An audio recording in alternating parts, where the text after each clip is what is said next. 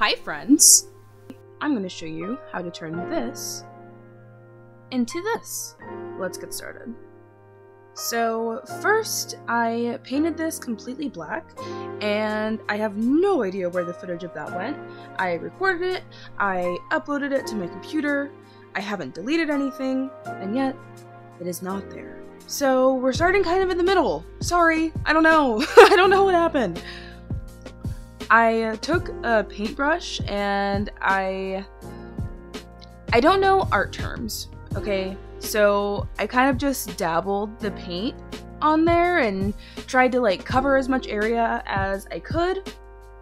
That wasn't really working for me that well, so I took a smaller paintbrush. I wanted it to look kind of like splatter paint, kind of like speckled rocks, like granite almost. I guess that's essentially what I wanted, was to make it look like granite, except for it's not, so yeah. But I painted the whole bathroom black, and I thought painting it one solid color would just be too much of just one solid color, and the shower is completely speckled, so that's why I decided to do it this way. I don't know. I'll shut up now and just let you watch.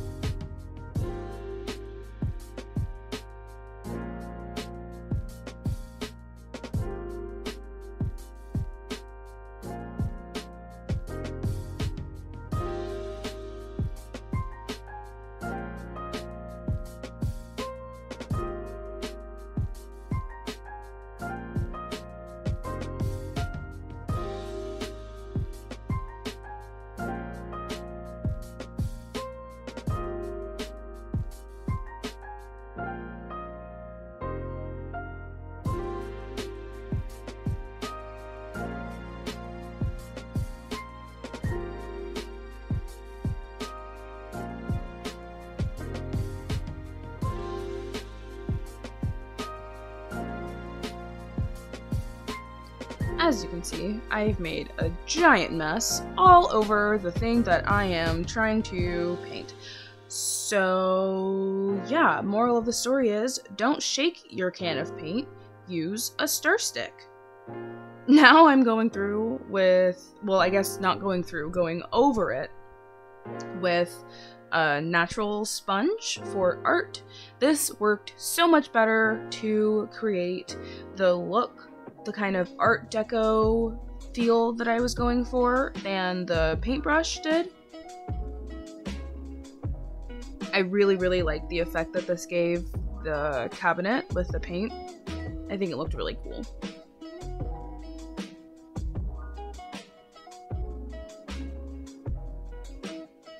Also, sorry if you can hear a in the background, like a really faint whirring. That's the heater in my bedroom, and I'm not turning it off. It's freezing here.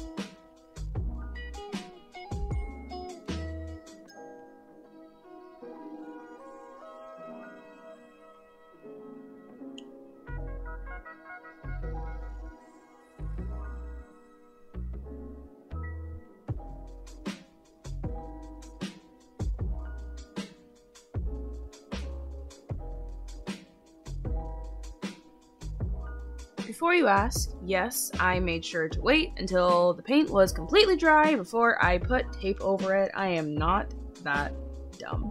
I swear. I swear I'm not.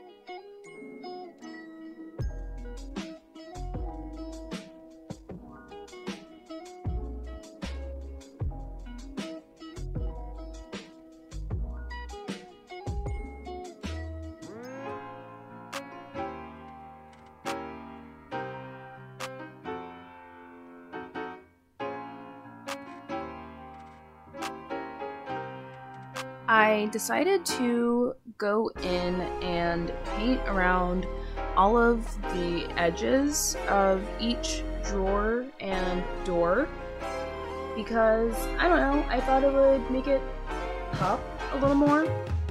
I thought it looked kind of dull with just being the black and gray and white splotches, so I figured if I painted some pretty distinctive white, that sentence didn't make any sense. If I painted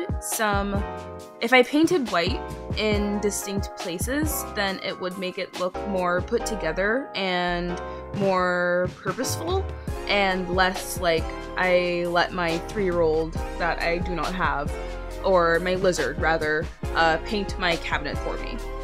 That probably also didn't make any sense, but that's my sentence.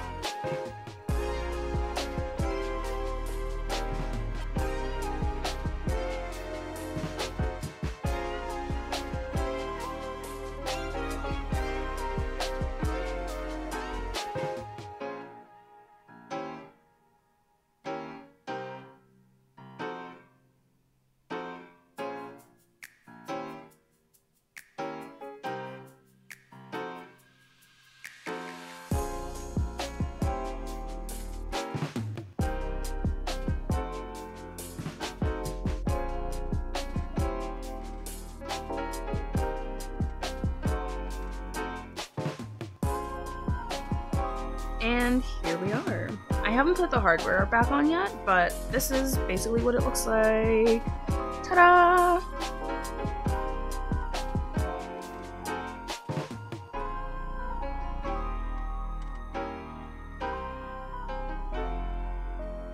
I like it. I think the white really, really helped make it pop.